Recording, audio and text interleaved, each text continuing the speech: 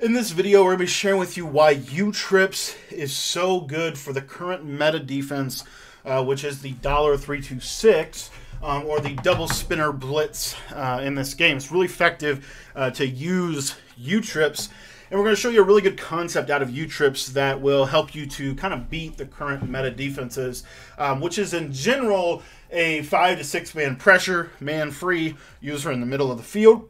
You can actually do a lot with this formation. So if you don't have the tight end apprentice ability in your U-Trips offense, I'd recommend considering to get access to it in MUT. But if you don't have it, you can use this play stutter curl seam. It has the tight end crosser, and really we're going to build around the tight end crosser in this example. Now, ideally, if we could, it's actually really good to do this out of the play pat slot out.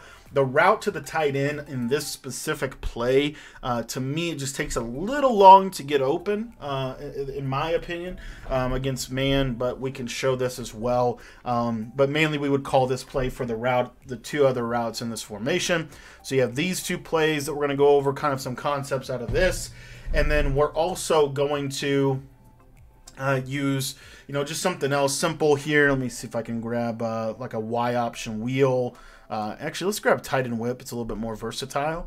So we'll grab tight end whip, and then we have PA Pats cross. So these are just some plays, but again, the main thing we want to go over is this tight end apprentice crosser and why it's so good against this. So if you look at Darren Waller here, he's kind of like Jeremy Shockey or Dave Casper and Mutt. If you put short and elite on him and tight end apprentice, you're going to have a pretty solid play or player to be able to attack this double spinner meta. Okay, so if you look at this formation, right off the bat, you might be able to tell why this is so good. The tight end gets really good leverage in this formation, specifically when they baseline, or even if they don't baseline, you're going to have pretty good leverage with your tight end. So typically the way that this is going to be set up is they're going to man that tight end, or that linebacker, who's normally going to be a safety, on the tight end. And then they're going to use this guy right here. And you'll see, the blitz is going to come in super fast, really, really good defense, really hard to get open. But there are some things that we can do to kind of counter this, okay? And we're going to show that to you in this video. So typically this safety is going to be manned up on the running back, and then you're going to kind of lurk on this guy right here, okay? So what we want to do here, we've got a couple of things. Why I like pat slot out primarily is for this out route to Renfro and this post. So what you can do with this is you can leverage the power of this out route with short and elite. That's one of the best routes in the entire game. And then you can crosser your tight end, and then from there slide around right, block the running back. You can go ahead and ID this corner to help with the pressure. And this is really simple, a simple variation of this play. Now, what we can also do is we can use a motion slant to Devontae Adams if we wanted to, or you could leave him on this little angled post, or you can put him on a smart routed end. So you can kind of do several different things with this guy. But what you'll see right here is this tight end apprentice crosser is really, as you see right there, open against man-to-man. Okay, so as long as we have a quick second in the pocket, that tight end apprentice crosser is going to get open. Now, another thing that we can do with this formation is we can float the running back on this seam wheel. So this is like a Y option wheel. I just simply re-wheeled the running back. So now what you'll see here is it causes these man bugs in the formation. So you see right here, for example, generally speaking, they're going to be like this guy, the safety would be manned up on the running back all the way over here.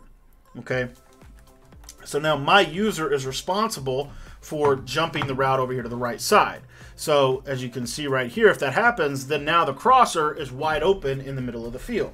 It's part of why U-Trips is so powerful. Now, if you want to learn my entire U-Trips offensive ebook, make sure you're in our Patreon. We're dropping a brand new ebook today. We got a lot of updates coming over the course of the next couple of days for you guys as we head into October.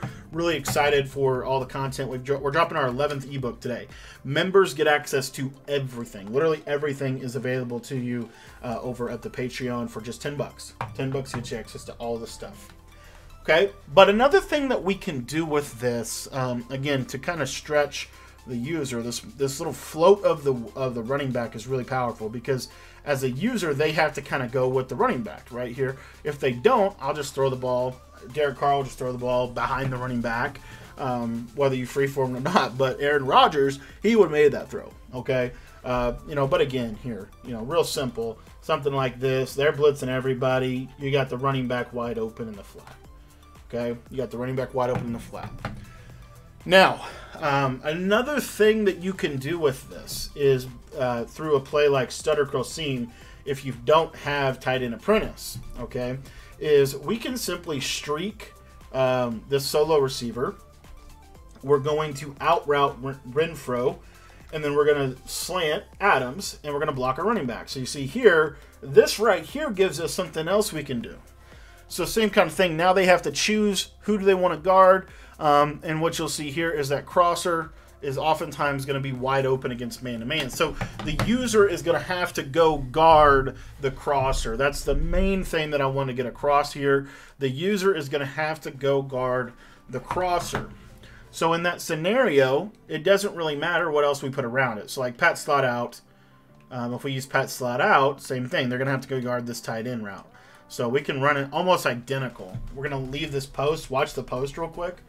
I would probably let that slant get a little bit outside the numbers. But you see how that post gets open, and then the slant is also getting open. Obviously, the out route is another route that we want to be able to have in our disposal. So you see how this all can work together. Now, with Pat slot out, we're primarily actually calling this play for these two routes over here in the setup that we're talking about today. So you would want to cross with that tight end. You get that quick cut against man, and then you've got that route to Devontae Adams against man as well. So again, Pat slot out, just cross for the tight end. You block the running back. You can do whatever else you want, right? One of the things I actually really like to do is when I know I'm gonna block the running back, I'll motion him over here anyway. So I'll create kind of a quad set, and then as you can see here, my crosser and my post are both really good reads against man-to-man. Now, another thing that we can do off of this with the U-trips formation is we can slant the solo receiver. So we have the slant crosser piece, and then when we motion this guy over, he's actually we're gonna put him on a streak. This can mess up the entire $326. It really can. Okay, you're gonna put them in a position where they're gonna be forced. I mean, it's gonna be hard for them to be right. Based off of the motion snaps of this can put them in a really bad predicament. So you'll see right here, there was my fade going over the top, wide open. So you can kind of freestyle to a degree out of this play. So again, I'm going to baseline press. We're going to man up the linebacker on the tight end, and I just want to show you. So again here, let's say we're doing a concept that looks like this, and then we just motion this guy over. I want you to look at the play art. Okay, you see how they move? See that? All that? Now look who's uncovered. Look who's uncovered. The running back is once again uncovered. So, we could put him quick to the flat. They're in this position now. They're going to have to maybe do something like haste like this, or their user gets in a bad position. Very common that this stuff happens, and now I have, my seam streak, as you saw there on the left side, is wide open, and then the crosser, of course, behind it. Now, this is all built off of this concept right here that we would run, which is basically this. We could do something like this. This is the tight end whip variation of this, but basically this is kind of getting at the same thing. It's just now we're going to use this tight end out route, and this tight end out route real quick to the outside is one of the best routes. Again, Derek Carr's release is terrible, but one of the best routes in the game with like a Rodgers release. With a Rodgers release, you'll be able to throw this a little bit better.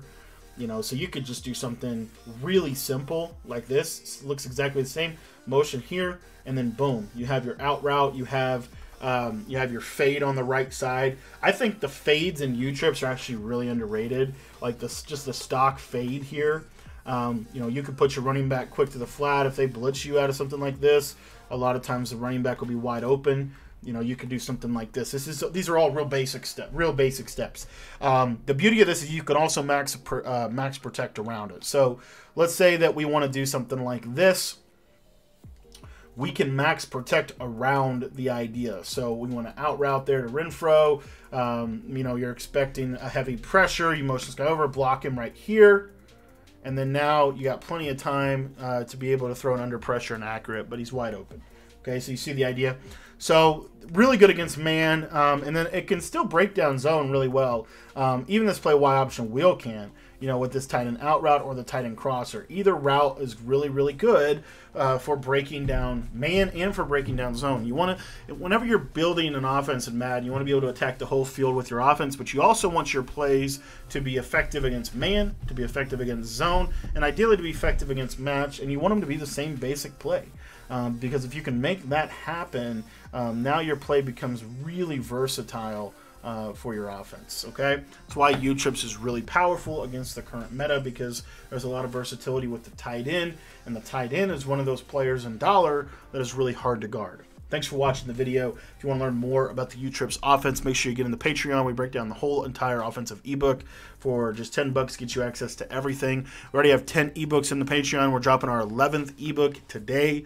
Really, really excited about it. I've got another one I'm working on for next week. So you're going to get 2 new ebooks in the next 2 weeks if you join. Thanks for watching the video. If you want to sign up for the Patreon, head down to the description below and make sure you join that Patreon.